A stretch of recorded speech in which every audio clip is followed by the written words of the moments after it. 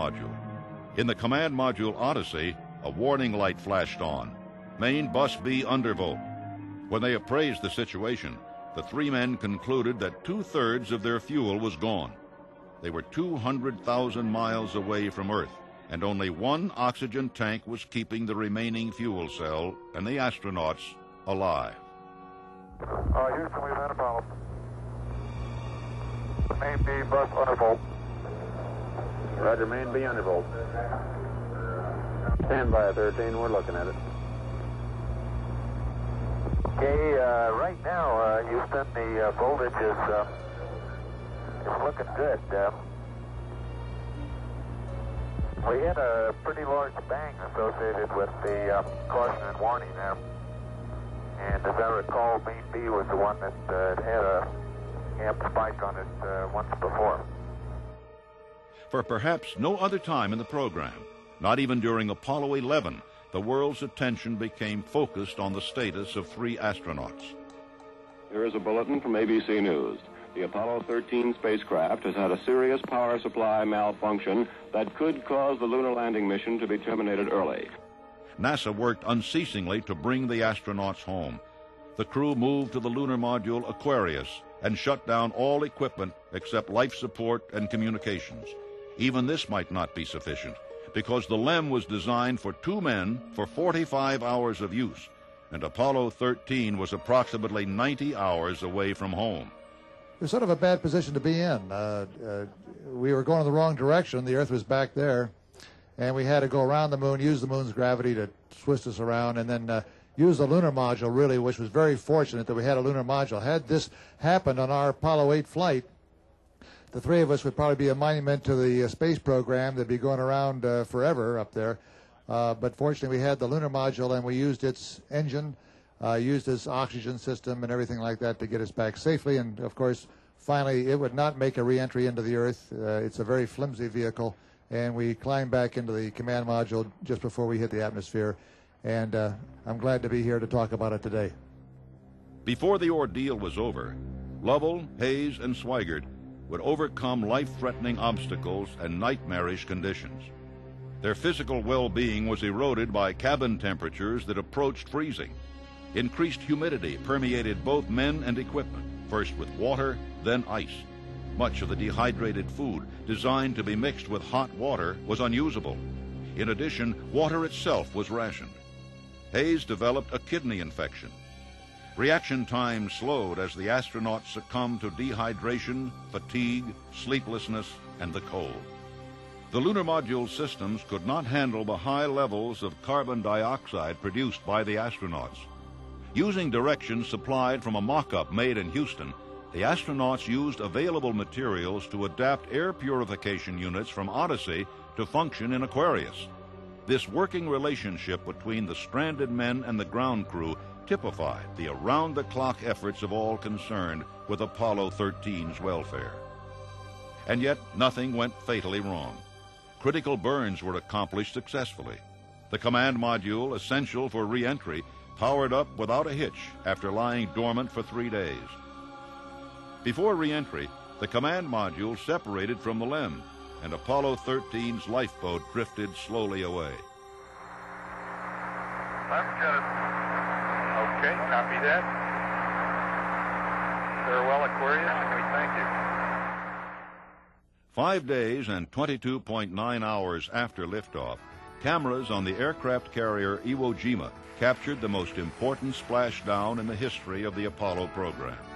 The capsule settled in the water only 3 miles from the recovery ship.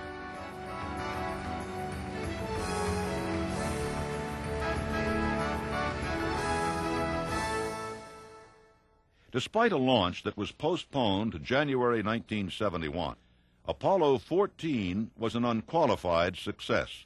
The command module had been modified. Alan Shepard was ready, and his crew, consisting of lunar module pilot Ed Mitchell and command module pilot Stuart Roosa, were eager to prove themselves. You just did not ever consider a failure that did happen on Apollo 13.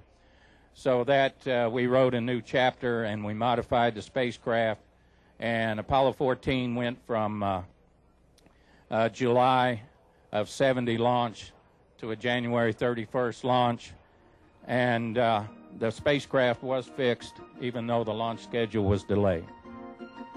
Their destination was Fra Mauro, the area where Apollo 13 was to have landed. It was the first mission to the lunar highlands and the first to be devoted entirely to scientific study.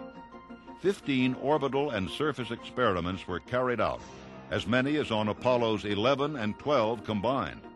While Russa stayed aboard the command module Kitty Hawk, Shepard and Mitchell took Antares to the moon's surface. They stayed 33.5 hours, exactly 2 hours longer than Apollo 12. 9.5 hours were spent in extravehicular activity. During the pair of EVAs, the two astronauts deployed the equipment in their ALSEP, or Apollo Lunar Scientific Experiments package. They also collected more than 90 pounds of samples, which they transported in a special handcart. The second moonwalk involved a climb up the 300-foot slope of Cone Crater. Getting pretty steep.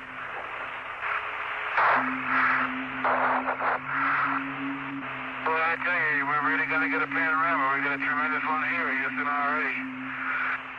And we're not quite to the rim.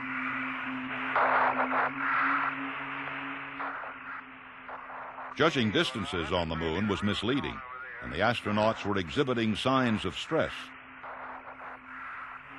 I don't think we'll have time to go up there. Oh, let's give it a whirl. Gee whiz, we can't stop without looking at the Cone Crater. Okay.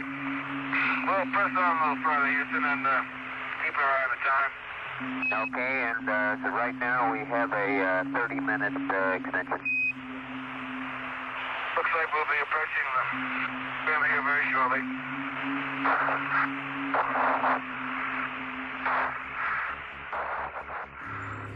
Unfortunately, Shepard's heartbeat increased to the point where it concerned mission doctors on Earth.